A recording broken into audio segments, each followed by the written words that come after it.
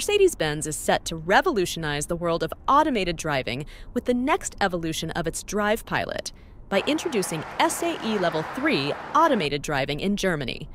While Level 2 gives you acceleration and braking control with steering assistance, most require you to keep your hands on the wheel, and all require your eyes to stay firmly on the road.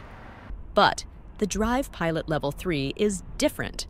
It allows you to take your hands off the wheel and your eyes fully off the road, leaving the car in control, and you free to watch other things. Available for the Mercedes EQS and the Mercedes S-Class, the first version of Drive Pilot launched 2 years ago, but was limited to 60 km/h.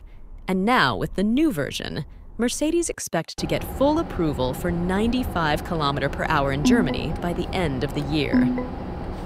Safety remains paramount in this technological advancement.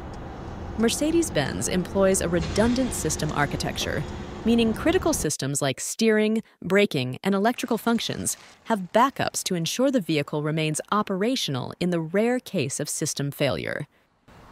Hey Mercedes? Yes. Activate the park assist. Here's parking assist. Look at the screen for further instructions.